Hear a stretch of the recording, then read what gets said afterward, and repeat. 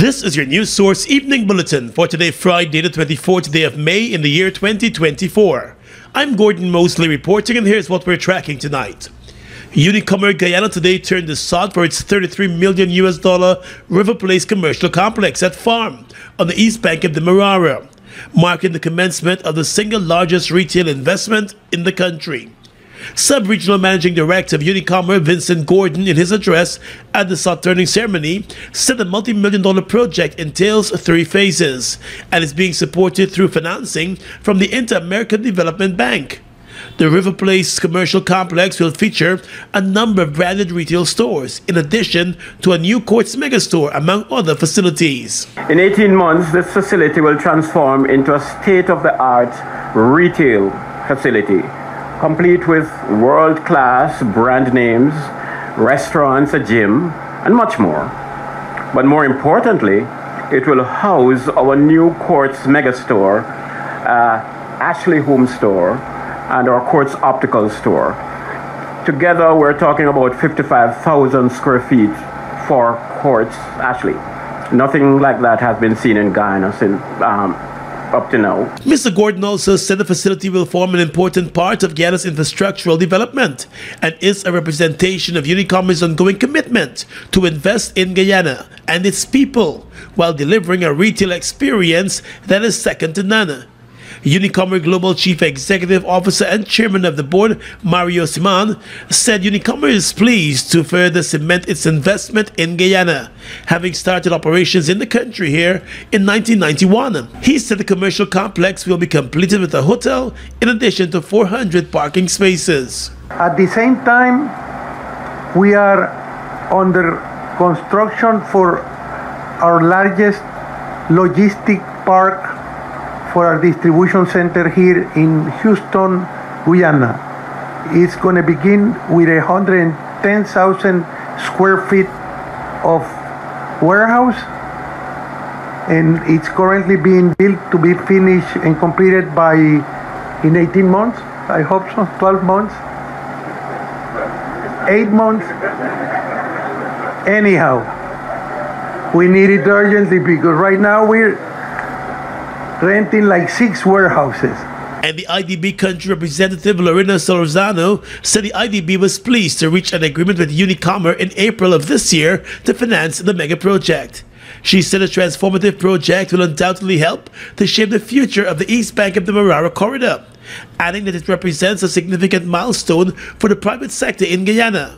And Minister of Tourism, Industry and Commerce Anish Waldron said the project augurs well for the development of the country. Organic investments such as this one coming out of the Unicommerce Group lead to the adoption of new technologies, new processes, and equipment that can improve productivity and efficiency. And this helps companies overall to produce more goods and services with the same amount of resources, leading to overall economic growth.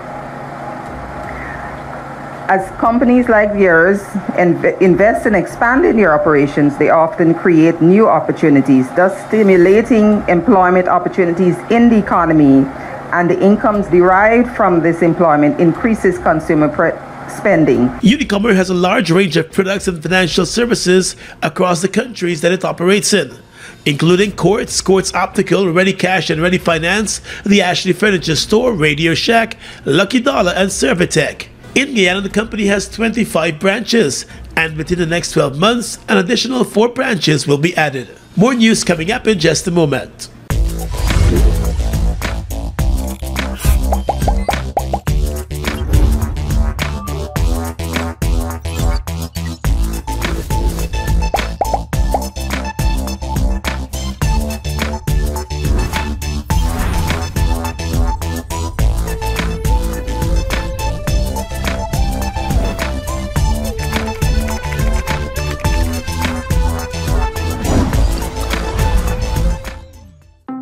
It's one of your biggest goals, getting your own home, where memories are made, where happiness lives. You may feel that home ownership or renovation is beyond your reach, but we at Republic want you to know that there's always a way. Ask us about our suite of mortgages. Let's help make your housing wishes come true. or advise on how the equity in your existing home can finance other dreams and goals. Call or go online to learn more.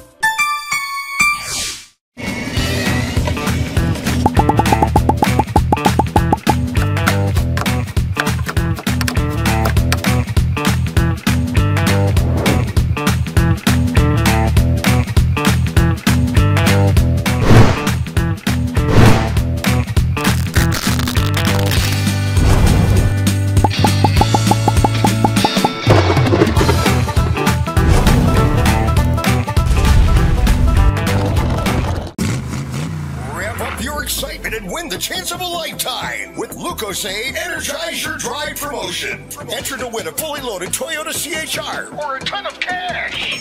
$500,000 and $250,000 respectively. Just purchase 2 or more Lucozade 360 milliliter at participating outlets. Write your contact details on the back of the receipt and place them in the marked boxes nationwide. It's that simple. And you're on your way to energize your drive with Lucozade. This promotion runs April 12th to June 7th, 2024. Terms and conditions apply. After stinging nettles, stink and dirty, moderation, and soca and wine, it's time to cool down with soca star Patrice Roberts.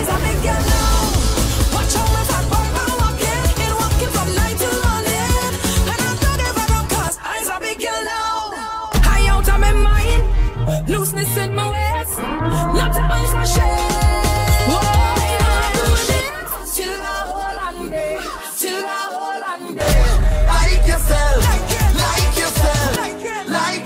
Patrice Roberts, Nesta and more at Cabisa Cool Out Beach Party. Link your crew as we close off the Genesis Independence Weekend the right and proper way. On Monday the 27th of May, the holiday at Kingston Beachfront. Drinks, friends, and soca vibes. Admission $3,000 early bird. Cabisa Cool Out. Please drink responsibly.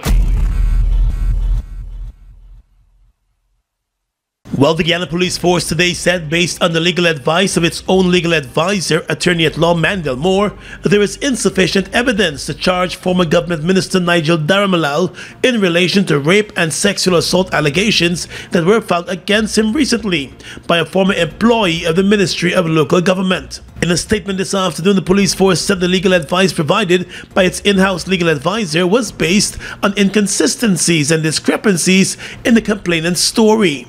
The police also claimed that there were also statements from several independent witnesses that totally contradicted the complainant's story, which, according to the police, included alibi witnesses who placed Nigel Daramalal in a different region on the date that the alleged incident occurred in September of 2020. The police said statements also disclosed that Nigel Daramalal is not the owner of the house where the alleged incident occurred in January of 2021, and he has no access to the house. According to the police, the disclosures from witnesses who provided information to the investigators resulted in there being insufficient credible evidence and no realistic prospect of conviction in the matters. Nigel Daramalal, the former government minister, had already denied the accusations. The police force public relations office could not say why advice was sought from the police force's own legal advisor as against the director of public prosecutions for such a high-profile case involving a former government official who had previously been accused of a similar crime. The 28-year-old woman who made the latest allegations of rape against Daramalal detailed her allegations of sexual assault to the media at a press conference 2 weeks ago. She held a press conference on the same day that she provided the police with her official complaint. Last year, Daramalal was forced to resign as a member of parliament and government minister after a teenage schoolgirl filed a sexual assault complaint against him. She eventually withdrew her complaint after the matter was sent to the director of public prosecutions for advice. With the complaint withdrawn, the DPP at the time indicated that charges could not be laid against him in relation to the case. Opposition leader Aubrey Norton confirmed today that his party will be staying away from this year's national flag-raising ceremony to be held in Region 10 on Saturday night. Mr. Norton explained that although the event is being held in the town of Linden in Region 10, municipal and regional officials were never consulted about the national event or even offered to play a role in the planning. With the APNU AFC holding the majority on both the regional and municipal councils, Norton believes the move to completely leave the officials out of the planning of the event was deliberate and disrespectful to those leaders and to local democracy. The deliberate exclusion of regional officials from Region 10 from such a significant event is not only callous, but also gross disrespect to the principles of local and regional governance.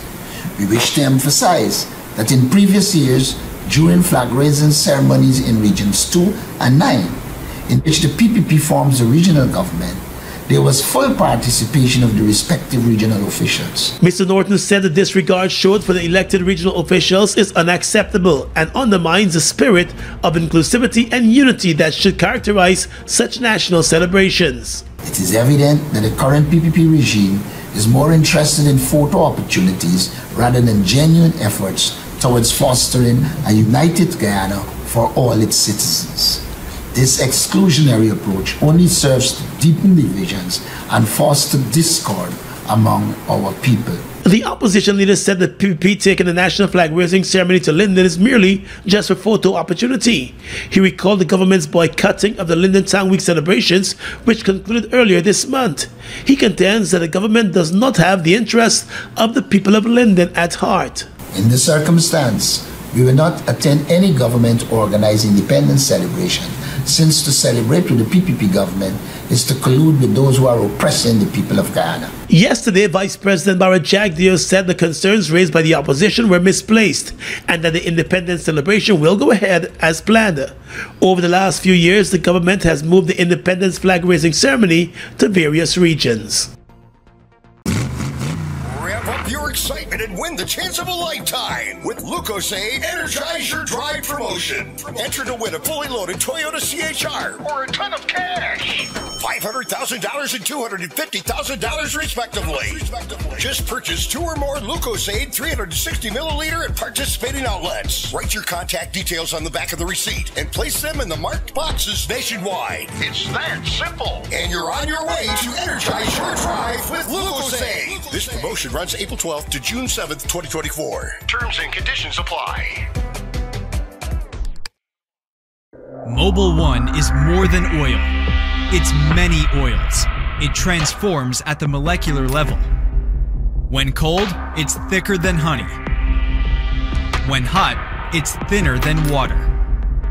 Mobil 1 adapts and readapts to last longer.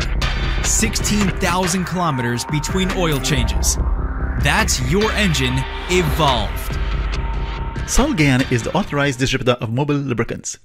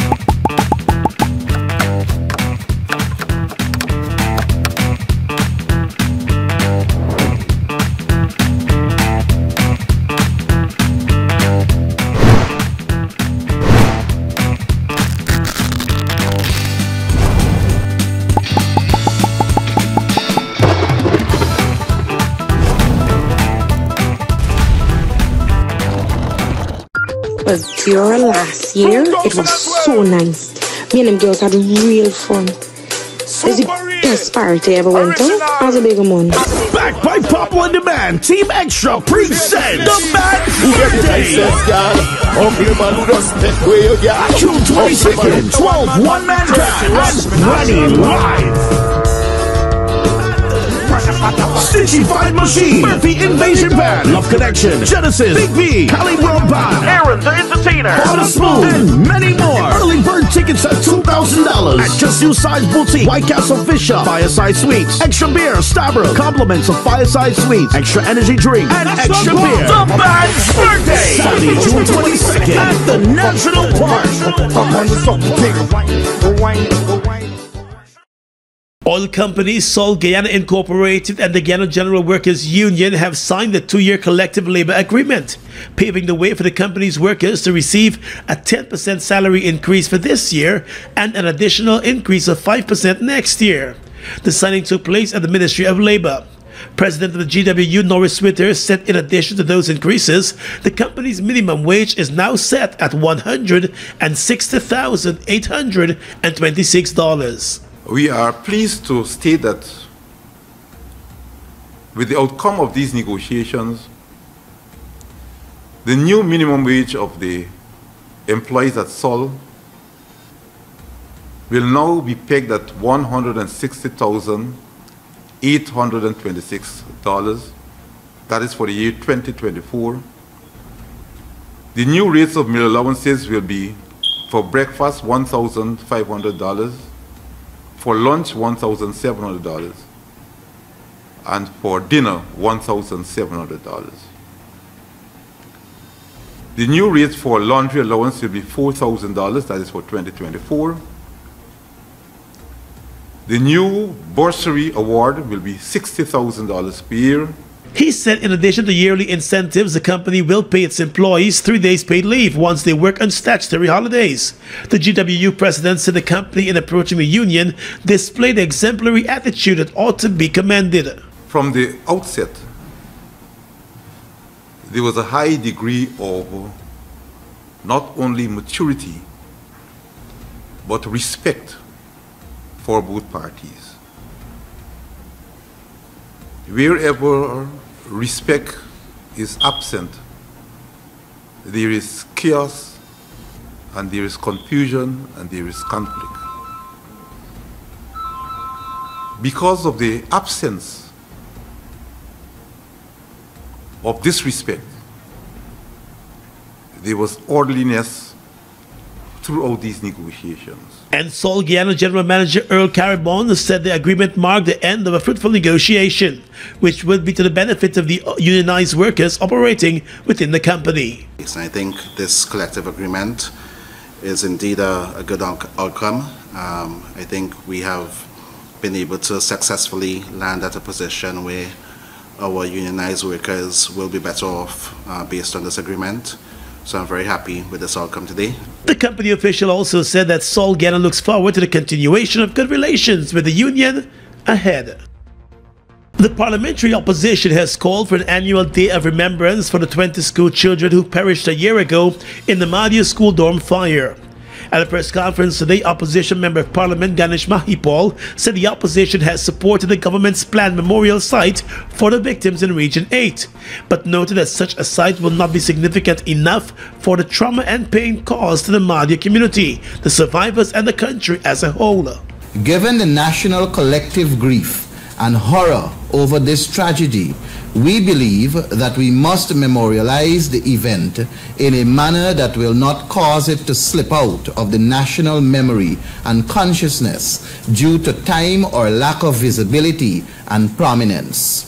We therefore recommend that along with any physical memorial structure in Mahdia, May 21st must be annually designated and observed as Mahdia Children Fire Victims Day. He said such an annual observance will not only allow the nation to collectively remember the tragedy and the victims, but it will also provide the nation with the opportunity to higher standards of public administration, moral duty, professional conduct, and governmental responsibility and accountability. These 20 young lives must not be lost in vain. To honor them truly and meaningfully, the country must be made a better, safer, and more caring place for children and all other vulnerable and dependent citizens. To continue as before or with mere cosmetic changes is to dishonor them, make make May 21st an annual observance to honor them with dignity. Guyana was thrown into mourning in May of last year when an early morning fire ripped through the girls' dormitory at the Madia school, killing 20 of the children there and injuring many others. A teenage student from the same school who is accused of setting the fire has since been charged on 20 counts of murder. A 27-year-old man from Tuckville here in Georgetown lost his life last night in a smash-up with a large truck at Maikoni on the east coast of Demerara. The dead youth has been identified as Jonathan Gomes. A police report of the incident stated that at around 8:15 last night, as Gomes was driving his car along the roadway, he overtook several cars and ended up in the path of the truck that was being driven in the opposite direction. The police said, according to information it received, the driver of the truck attempted to pull to the side of the roadway to avoid a collision, but the car still slammed into the front side of the truck. The driver of the car, Jonathan Gomes, was pulled from the mangled wreck in an unconscious state and taken to the Maikoni hospital, where he was pronounced dead on arrival. The driver of the truck was taken into custody and administered a breathalyzer test, which provided a negative result for alcohol in his system. A post-mortem examination is to be conducted on the body of the 27-year-old Jonathan Gomes, who died in the crash.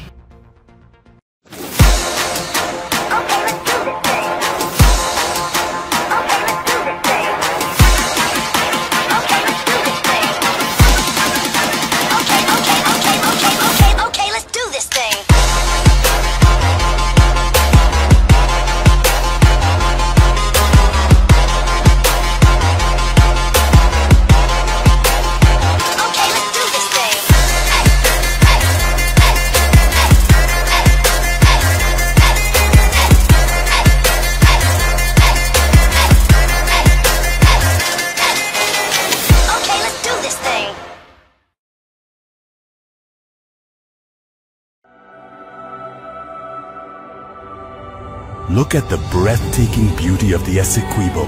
From its pristine rivers to its abundant resources, it's a treasure that belongs to Guyana, and we ask Venezuela to respect the rule of international law.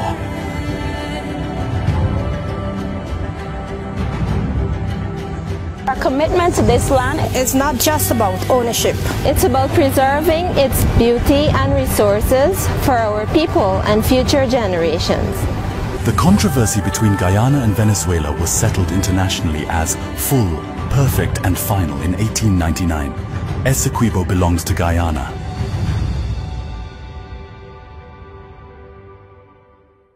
Guyana's economy is rapidly transforming, and we're all part of it.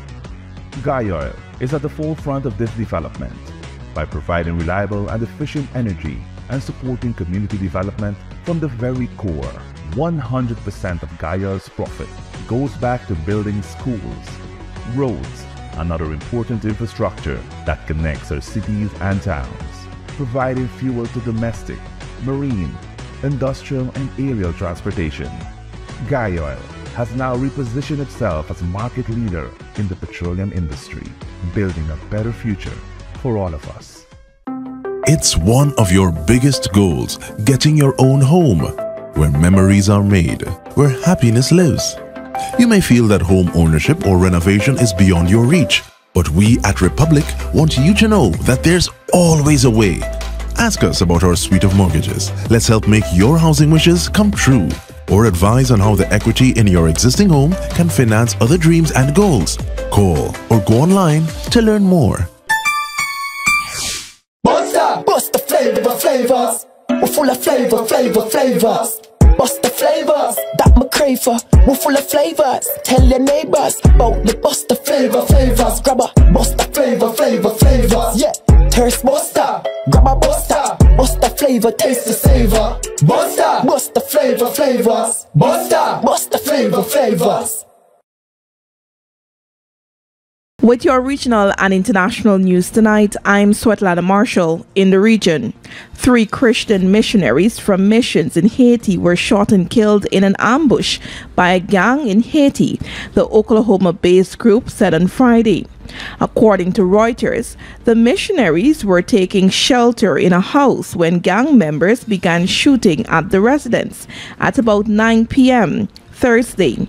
Months of gang violence in Haiti have forced the government into retreat, and the U.S. Secretary of State Antony Blinken has warned the country is close to becoming a failed state.